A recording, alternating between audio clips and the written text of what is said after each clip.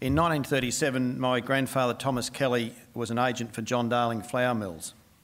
The only way to convey prices then and instructions were by telegram. The messages were also sent in code. The post office telegraphist had a relation who worked at the local flour mill. They were considered a security risk and may pass on the information in the telegram. Thomas also owned the local hotel, so he had his own way of finding out what the competition was up to and what the alternative prices were. The improvement in communications have had a massive influence in the grain industry. The perspective I've been asked to address is that of an independent trader, storage and logistic operator. I'd like to share some of the experiences along the journey of our family company, some of the challenges, the changes and the drivers, also the benefits to the growers and industry, what we're doing, what we think we need to do, and to maintain our relevance.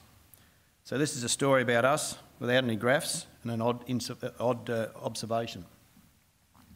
Kelly Grains are a family-owned and managed business in southern New South Wales. I've mentioned Thomas already. It was my father Kevin who really created some momentum in the late 1950s and 60s when he arranged for the disused Tocumwal World War II aerodrome hangars to be used to store wheat on behalf of the Australian wheat board as there was not enough storage. My brother Kevin Jr and I managed the company at various times, and now my son Matthew is CEO. Our daughter Madeline also works in the administration of the business. We act as principals and are agents for some companies we've had a long association with. In the past 5 years, we've expanded into containerisation of pretty well all the grain commodities and now pack a significant volume for export. These containers go by rail into the Melbourne port. This has reduced the freight cost to which converts into higher bids to the grower into our depot. It's a far cry from the 1970s when we bagged 200,000 bags of wheat into Hessian bags with Abu Dhabi stencil on them. There's been a strong family involvement throughout the 80 years. As we've grown, younger people have joined our experienced staff to assist with new technology and introduce new perspective and ideas. We prefer to describe our staff as working with us, not for us. We guard our reputation for reliability, as the grain industry is one striking on the outer top of industry. As a family, we've discussed and agreed that we are custodians, not just owners. It's allowed us to look at our development, our staff and our customers with a long-term view. It's been accepted logic that bigger is better and that economies of scale go up exponentially, especially in the merger and acquisition times of the 2000s. We have expanded the capacity of our grain sites to capture some of these efficiencies. However, we believe that there is an efficient frontier level to economies of scale. That is to say that there is a point where efficiencies diminish and at some point even become inefficiencies. One of the points for today's presentation is that we believe that this efficient frontier of economies of a scale in certain aspects is moving further and further down in scale, which is of benefit to smaller companies like us. For instance, thanks to the freer markets and technology, we're able to compete efficiently against much larger companies. The first thing to address is the rapidly changing market over the last 2 or 3 decades. It's provided plenty of challenges and also many opportunities. These opportunities have been created for the local growers and therefore by extension or association for Kelly Grains in servicing the growers. I don't wish to dwell too much in the past, but I need to mention that the grain industry has operated under many different frameworks. There have been periods of no regulation, then regulation, and then at one stage with delivery quotas, which meant farmers could only deliver a certain amount. This created a need to sell outside the regulatory framework. This became known as XX quota, black market or Section 92 trading.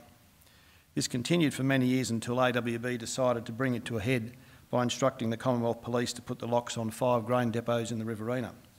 What followed was a High Court case and a split decision of High Court judges that Section 92 of the Australian Constitution, free trade between the states, did not overrule the AWB monopoly.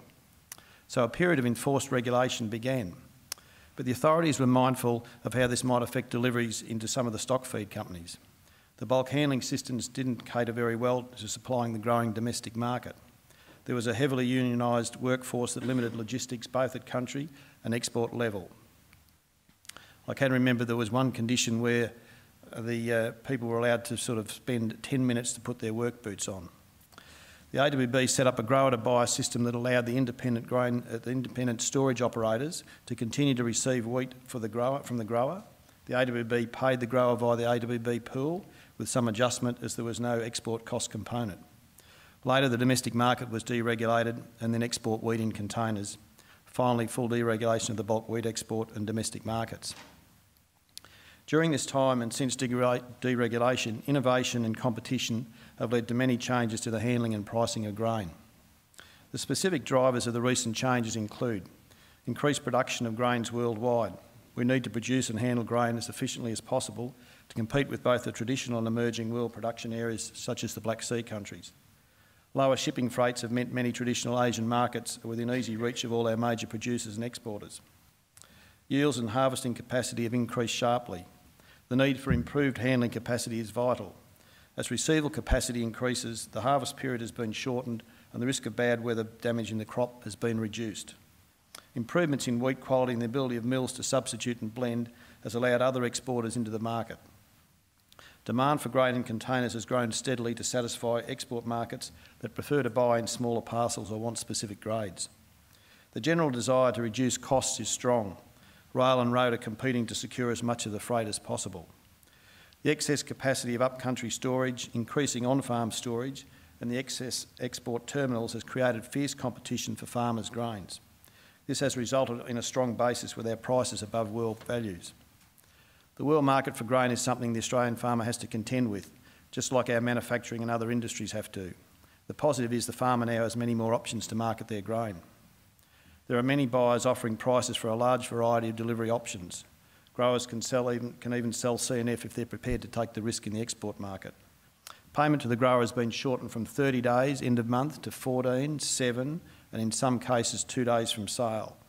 Our current terms are 7 days.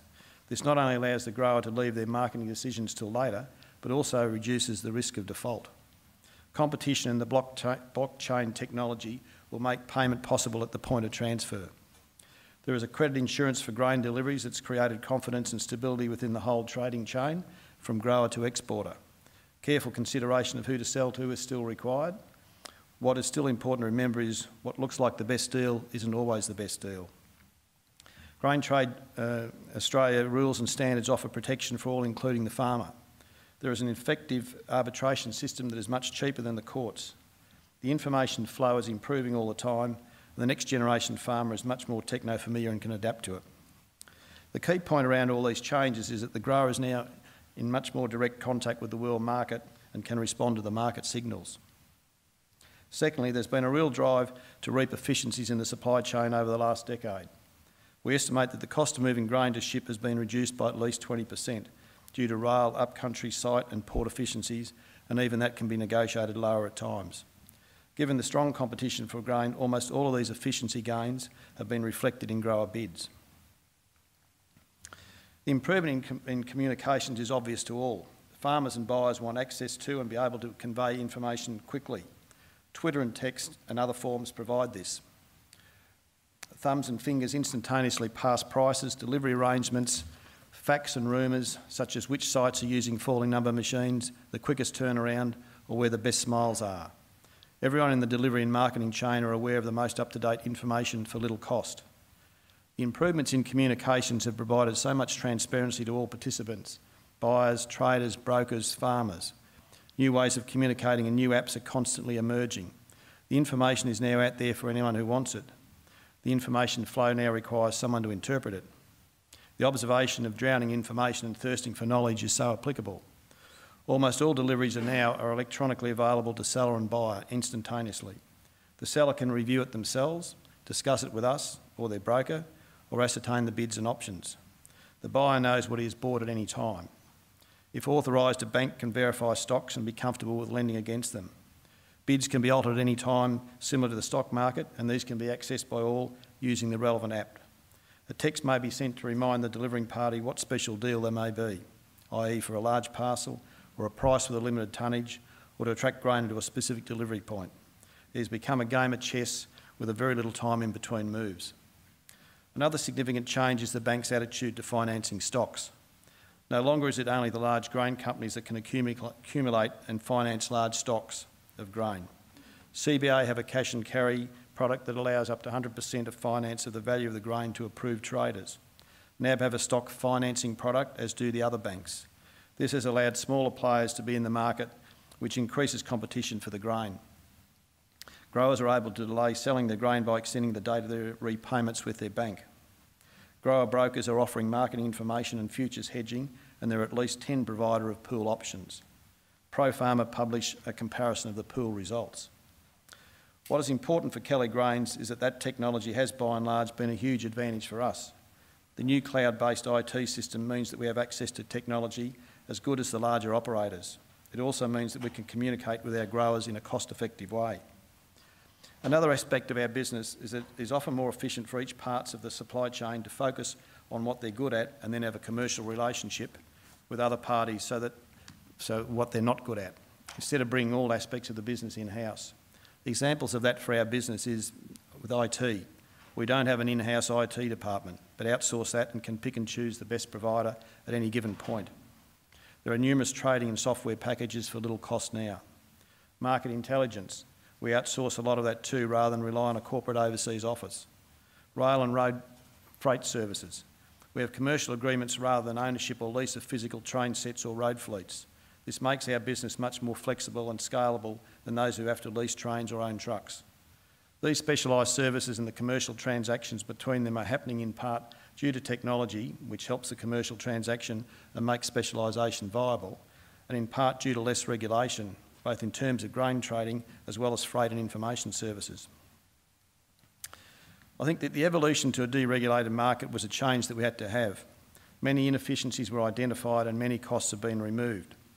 There are still some certain regulations such as chain of responsibility in transport, AQUIS, levy collection for research and endpoint royalties, and possibly stock reporting. I don't believe government need to assist other than in support of the promotion of Australian grain and improve regional infrastructure such as communications, road and rail. There have been companies who have gone under and been merged, and some of the commodity boards weren't able to survive.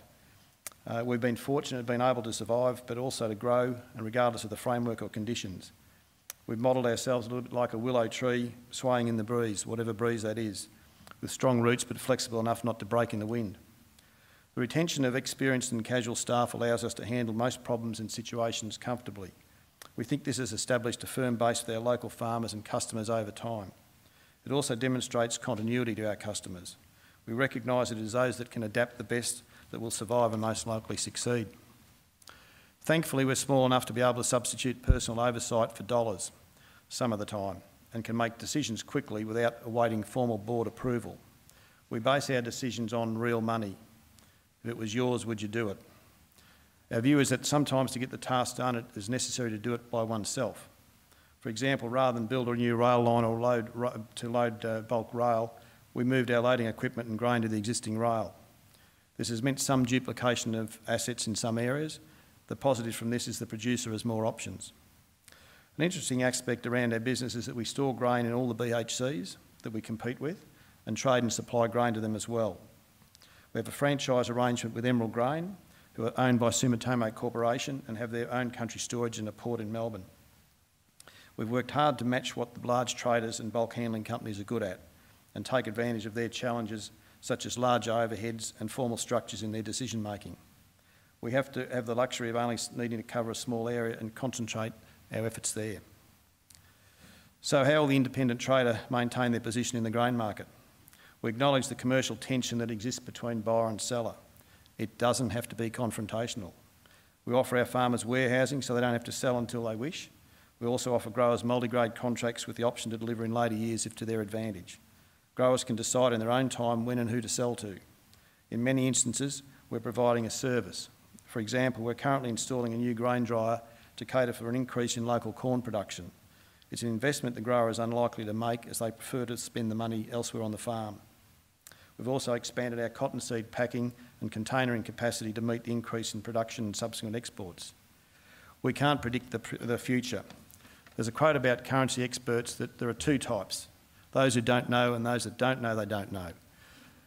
We acknowledge that we need to keep at the front of our competition and maintain our existing relationships with farmers and the trade. We're members and involved in all the grain associations and active in local farmer groups. We genuinely want to support our communities and we receive the support in return. We employ local kids in their first job. We're managing our succession so the new exec have a full reign, but not a total reign yet. The blockchain revolution is here and we'll need to adopt this. There is a demand for identity preservation and this will create premiums and niche markets. The supply and marketing chain will continue to find more efficiency and transparency, and there'll be further disruption to the status quo as we know it. In fact, we think we've been disrupting it for a long time. Some participants won't survive. Our plan is to review what we're doing, embrace the change. If we can do this, we're confident we and other similar companies the size of us will keep the edge we have and will stay relevant in the grain industry. Thanks for your attention.